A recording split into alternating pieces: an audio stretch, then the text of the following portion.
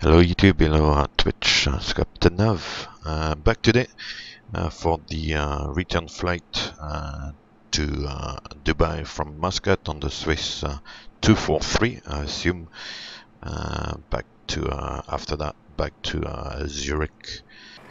Here's the crew coming in.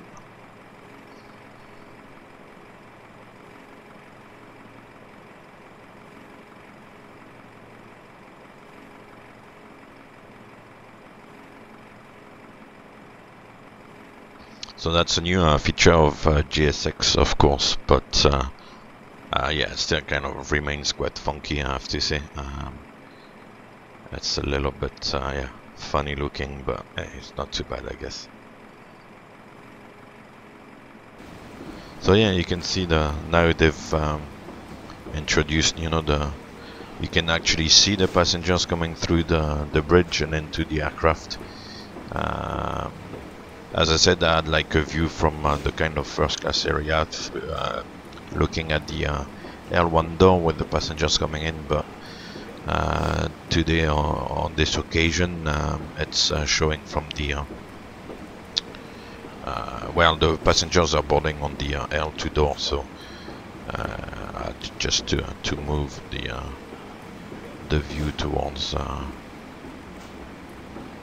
L2 door. So yeah, I thought I would just show you guys a little bit, if you've not seen it before, what it looks like. It's a little bit funky, as I said, but yeah, it just adds up a little bit. Not gonna spend too much time looking at this, but yeah, there's only 4 flight attendants, whereas normally it should be at least 14 or even more, so above all on 300 ER, so yeah.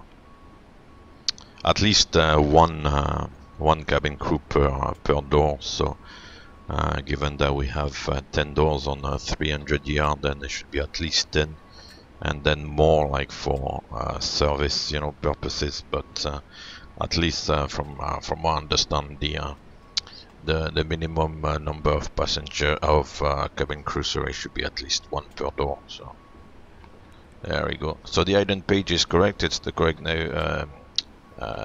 navigation database, so that's all good. Then the reference airport today, back to Dubai from Muscat, so I'll put Muscat and then take the GPS position and set it into the inertial position there. Then for the route, once again simulate the data link request, so we'll request the route. This there and that, obviously, as I explained last time, doesn't really feature. And the real aircraft, you don't have like a list of routes, but for the simulation, of course, here you have to go through your list. It's this one, OOMS MDB01 request. So once you press initially like the request prompt, then it comes straight to this page there where it shows requesting and then request sent. So the airplane comes up a little bit more quickly here in the simulation than in the real aircraft, but even in the real aircraft it doesn't take that long. So we'll load the uplink, and then we should have all the details there as well. So the origin airport, destination airport, with the data link, the flight number with uplink as well. So today is the Swiss 243. But the company route they wouldn't really show on the real aircraft there, of course. And then the routing, looking at the flight plan, Muscat. I was going to say Manchester, but it's not Manchester, it's Muscat. Tango 508 to Salud and Papa 574 to embed, so that's correct. I'll activate and execute. Then we'll go to the perfinite page. I'll actually reject that because it's kind of giving us the default information. So looking at the flight plan here, the reserve is 5.7, and the uplink would actually give us the reserve. It would give us the cruise altitude, which is level 200 today, and it would give us also the cost index, which is kind of worked on by dispatch according to several factors like you know, the cost of the flight versus the cost of fuel and all these good things. So for me here it doesn't really matter so much. I'll just put 120 there, and then I'll preset also the at this stage the acceleration height. So we'll set 3000, and 1500 is good there. Then we'll go to the departure arrival. I believe at the moment it's going for 08 left.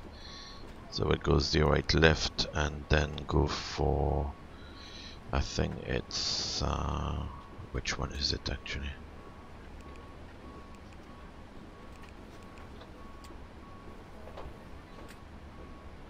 I think it's this one, is some sort of radar vectors if I remember. What does it look like? So you can see what it does on the navigation display by going on to the plan mode.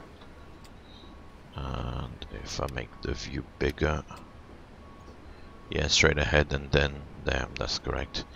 And looking at the chart, it's 3000 feet initially, I believe. So we said 3000 feet. And what I'll do is kind of join Mixam there, so that kind of gives us correct routing there in the FMC, which is good. Okay. Then we'll check that, actually not check, but load the winds in the route data page. We should have a sample of winds there at the cruising levels, well, at least at the levels near the planned cruise level. So we've got 220, 200, 180 and 160. So these are good, looking sensible, so we can execute that. And we've got also the descent forecast page. The descent forecast winds, which are ready to be uploaded. So we'll go into the forecast page and load the winds as well. In this instance, it doesn't really give you the winds according to the cruise level, and then further down for the descent always kind of gives you those default values there. So 350, 310, 200, 10,000. You just have to take it as is. Sort it out. 214 is the correct distance. Route copy. We'll do on to route 2 and then back to route 1. All the uplinks have loaded, and then we can set some sort of MSA there. 25 miles over the VOR. And we are good to go.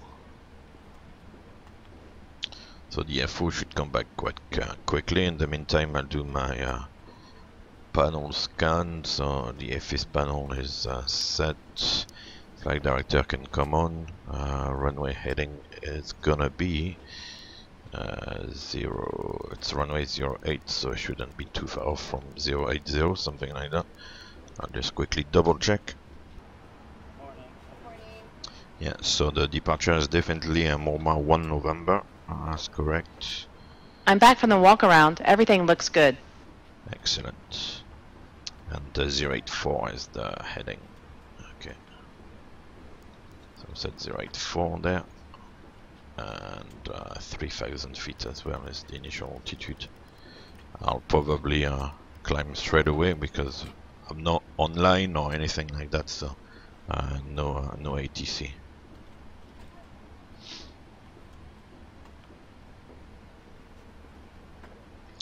Yeah, yeah, you're right, Matty. 738. I guess they're gonna get the aircraft to fly again. They can't really drop the project altogether. You know,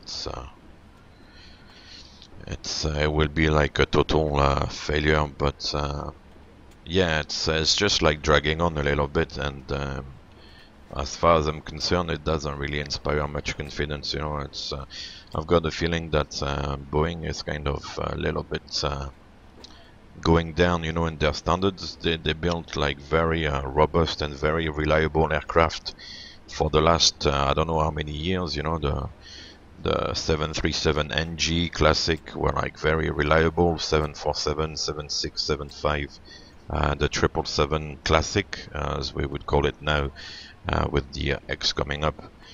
200 ER, LR, 300, 300 ER. All these have been very reliable. And then the 787 started with a few issues with the lithium batteries. There were like a few fires to start with. That was quickly sorted out. That didn't last for too long.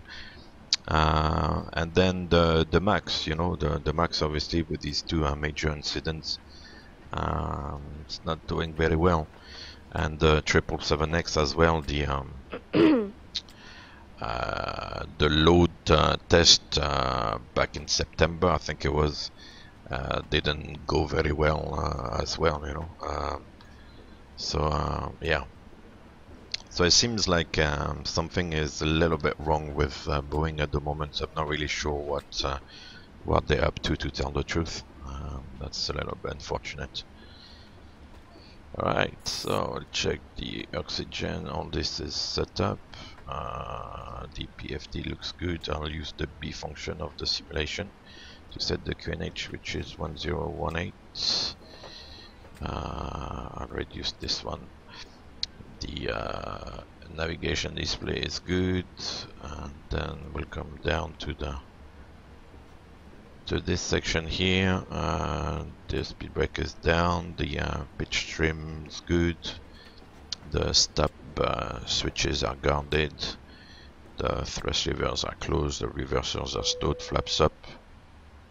Okay, boarding completed, that's good. Close L2 door, okay. So I'll use the center FMC for that, and go to FX actions and close the L2 door. So close this one, I'll close the L1 as well. And probably close the cargo doors as well. The first officer is going to work in the background. Minus 24 is going to say boarding, but we already boarded with GSX. So let me bring FS2 crew back. Hi guys, can we start boarding now? Yes. Thanks. And then at minus 19, yeah, she's gonna do the pre-flight flow, so I'll let her do that in the background. And FS2 crew is hard muted, so that's good. So like always, FS2 crew does the overhead panel setup. I'll start the APU as well in the meantime, which basically, as I pointed out last time, I believe, it's just depending on how the panel was left, but mostly at the end of the flight we just switch off the hydraulics, the fuel pumps, but the rest kind of remains in default position. So that's just to make sure that this situation, for example, that the packs come back to the auto position, but otherwise the rest we don't really touch until we pressurize the hydraulics and configure the panel for the start. So yeah, we'll brief FS2 crew. So we'll use the transponder. We're obviously going from the gate. The thrust is going to be reduced, of course. Takeoff config, I'll quickly check it, but it's going to be 5 probably. Packs will be on. Anti-ice is not required. NADP, that will be 1. We'll reduce the thrust at 1500, accelerate at 3000. We're going to follow the SID and weather and terrain. So like always, I'll spare you the torture of the brief there. I'm not going to play the tape. And close that. Okay, cool. So for the performance, 0 fuel weight, we'll just take whatever was in there. That was part of the flight plan. If you press the corresponding key for the 0 fuel weight, you'll come up with whatever is in the system. I preset it, so it's all in there. So 219.5. 11.7 tons of fuel. That gives us a gross weight of 231.2, which is what calculated minus the taxi fuel. The assumed temperature, lightweight like this, is 76 once again. And then the engine acceleration, depending on the airline, but for me it's 1,000 feet. So we'll set the accelerate at 3,000 feet and reduce the thrust at 1,500. Flaps is 5. CG from PMDG is 21%, so it's forward CG, so the trim goes towards the back, so it's a bigger number. And then for the speeds, PMDG gives us 152, 155, 159. I have slightly different figures, but I've got like an intersection figure from Yankee 3, which I'm not sure is in the scenery or not, but I took it just in case it was in the scenery. So my speeds are 153, quite similar actually. 155 is correct actually, so I'll take this one, and V2 158. So as you can see, although the figures are not based exactly on the same runway distance, they are relatively similar. Once you get the correct flaps and the correct assumed temperature, then PMDG gives you like quite reasonable speeds, to tell the truth, so that's quite good. So the V2 is 158, and VNAV will arm, the track is correct, and 3,000 feet initially. Before start procedure. Are we clear to pressurize? Yes. Okay.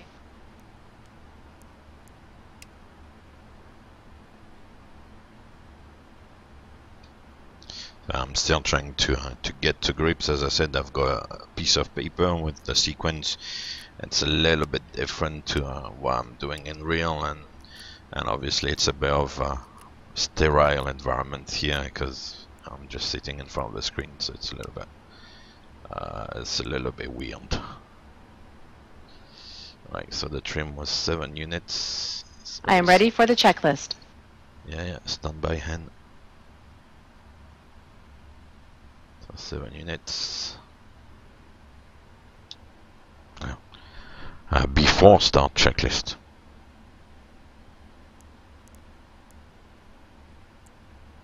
Before start checklist. Flight deck door.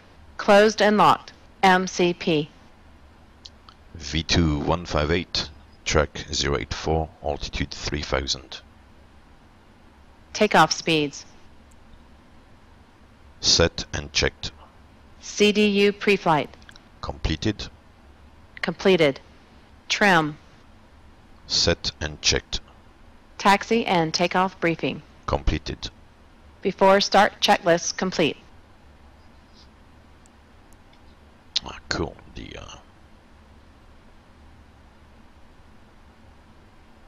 checklist works. That's good. Right, so let's prepare for the push. The nose to the left, I believe, from this position. No. Okay, so the jetway is removed automatically now. That's good. I'm not gonna start the push with the bridge still attached to the aircraft. That's a good move.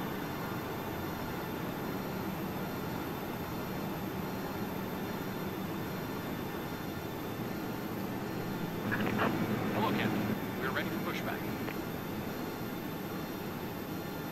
Got all my various views. Amazing. Right, so we'll get back to the flight deck. Cancel the ICAS here. Locking gear.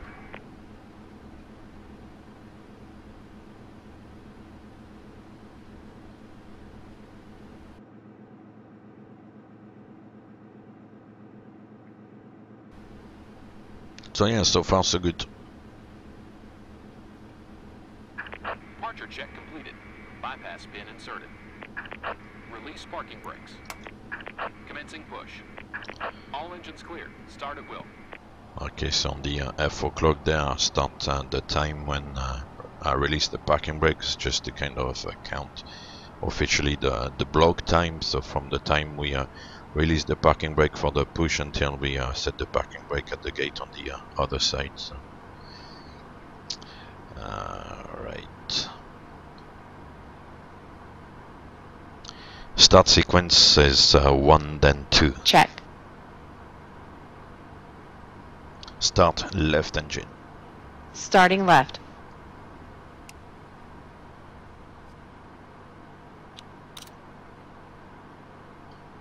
So the start Oil pressure. button comes on there. That's the job of the first officer, and then the captain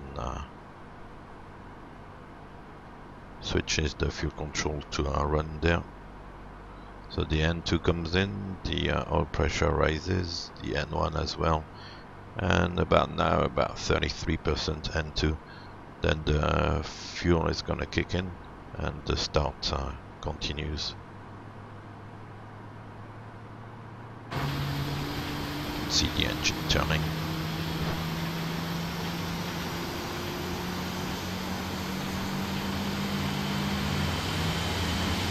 It actually makes an amazing sound. Actually, it's really nice engines.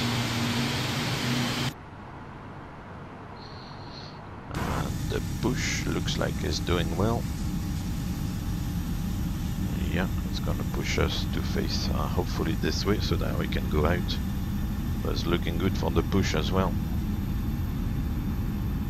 And it's actually gonna set us nicely on the line, it looks like, so that's good. So, start the right engine. Starting right. It's the same thing. The fuel goes to run there. Oil pressure. And 2 oil pressure, she's already cold, and 1 is increasing. That's good.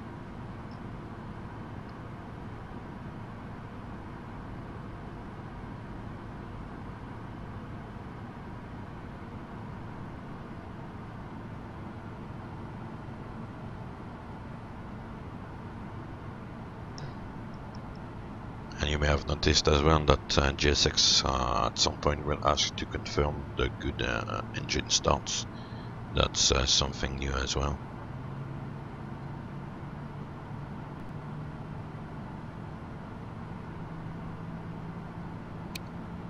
Set parking brakes. Waiting your confirmation for good engine start. So we'll confirm. Okay, we have a good engine start. You can disconnect. It's actually not exactly correct because we need to check the recall, but yeah, we'll just go ahead with this. Flaps 5. Flaps 5. Flaps 5.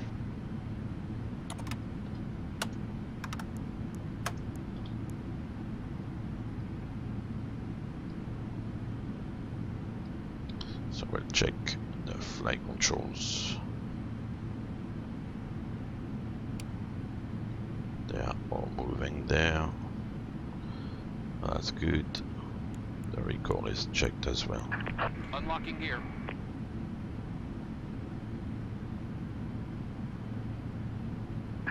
Tow truck disconnected. Bypass pin removed. So the APU should be off. If we needed anti-ice, the engine anti-ice would come to the on position. There remains on auto. Check the recall, and then when I call for the checklist, it will display the checklist. Normally we do display the checklist as well. The flaps are set and flight controls are checked. Usually we don't really display the flight control there page, synoptic page, because what we actually checked is that the controls are free of movement, so you can actually move the controls. Left is clear. Right is clear.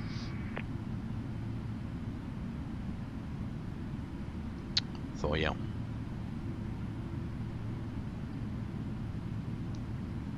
Then once the engineer is dispatched, then and when you can see the pin, then you can check the rudder. You can't really check the rudder movement if the the engineer on the ground has not really shown the pin, just in case he's left the pin attached. And then if you check the rudder when the pin is attached, it's not gonna be great. So right, we'll assume it's clear. Check the rudder quickly. Once again, you can see it move here. You can see the pedals move as well, so that's all good. Excellent. Before taxi checklist.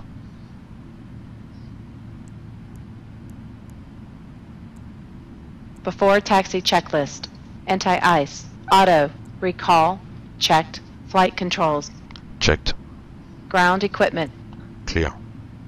Before taxi checklist complete.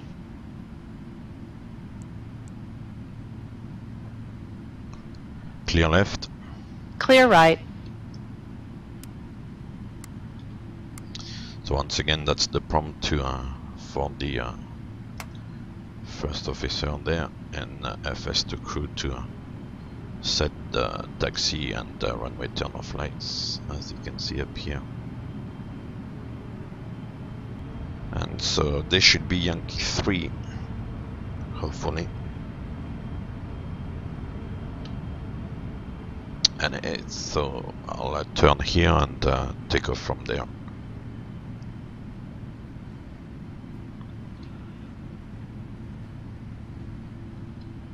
Runway entry procedure. Check.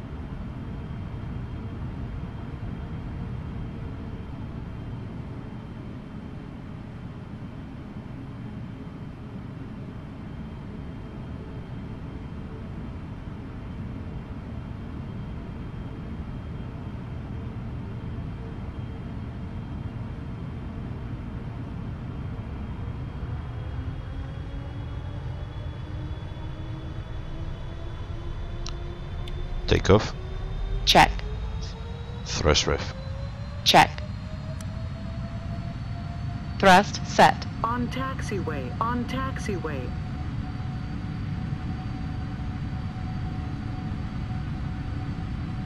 $80 knots. Hold. Check.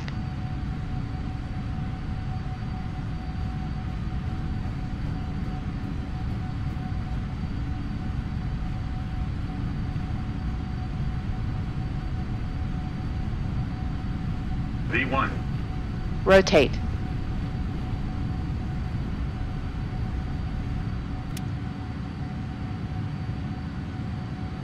Positive climb. Gear up. Gear up. Autopilot. Check. 400 feet. Thrust rev enough speed.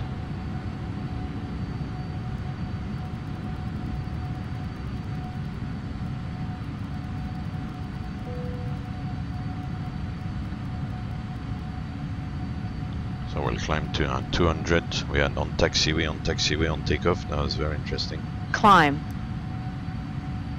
Okay, press altitude intervention and delete the restriction there. And I'll probably give myself a left turn already. We are 2,300, yeah, that's good.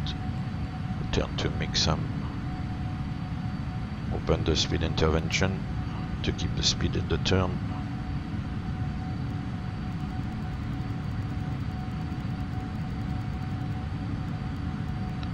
There's no point accelerating, we are heading in the wrong direction, so I keep the speed as it was, around 182 at the moment with flaps 5, and then once we are heading in the right direction, then I'll start accelerating. Just re-execute MIG-SUM.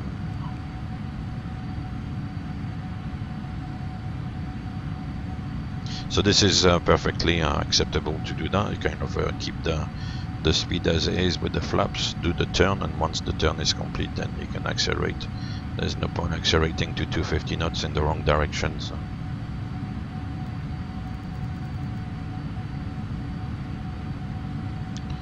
Right, so we are almost on the correct heading now. It's rolling out, so we'll cancel the speed intervention. It's bugging 240 knots, so that's good. It's gonna accelerate now. Just execute MIG-SUM again.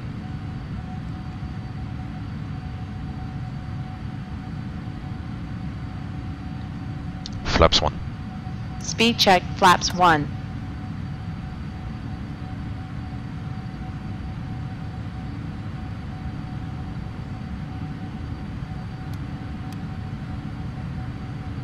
Flaps up. Speed check, flaps up.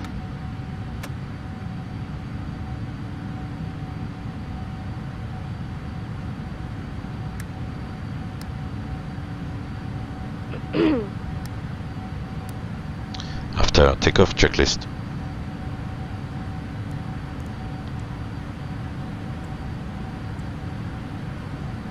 After takeoff checklist. After takeoff checklist complete. Very good.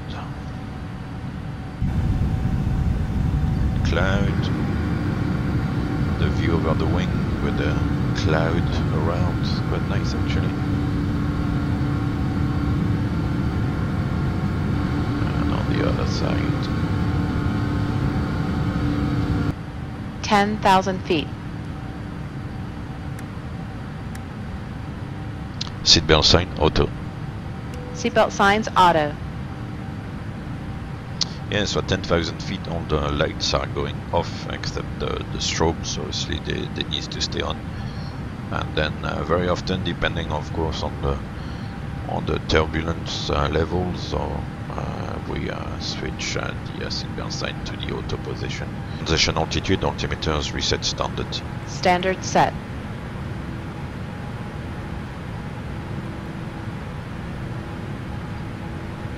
And the 3 altimeters are now set to standard. Transition at 13,000 feet around Muscat, so we set standard at 13,000 feet, or approaching 13,000 feet, while clear to a level above, of course.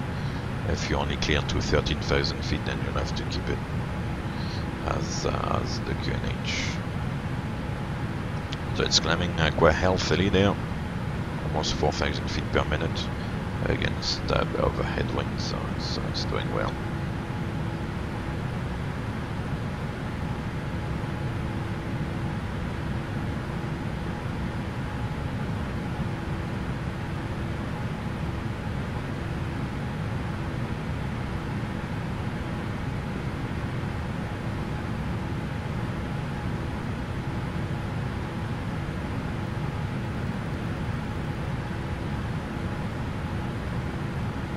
And because it's a high rate of climb, then we can use vertical speed to reduce the rate of climb when it's to reach the cruise level.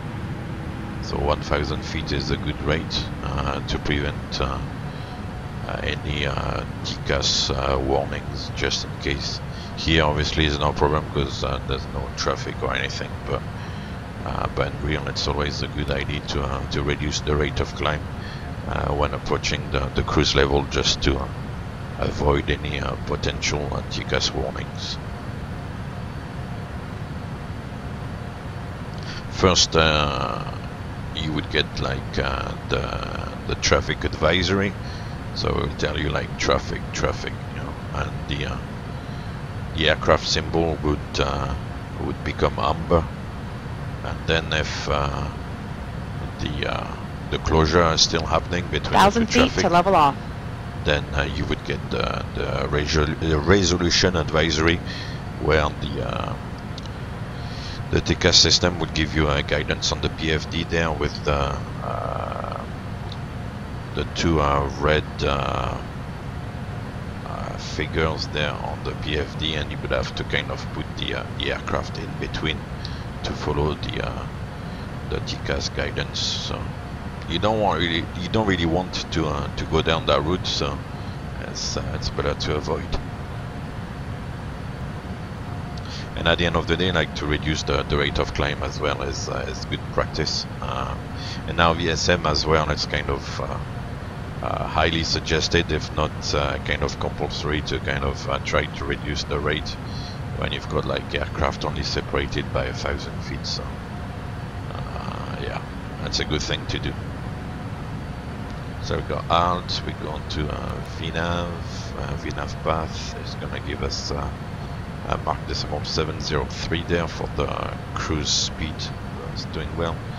Top of descent without the arrival is in 81 miles, so that's good.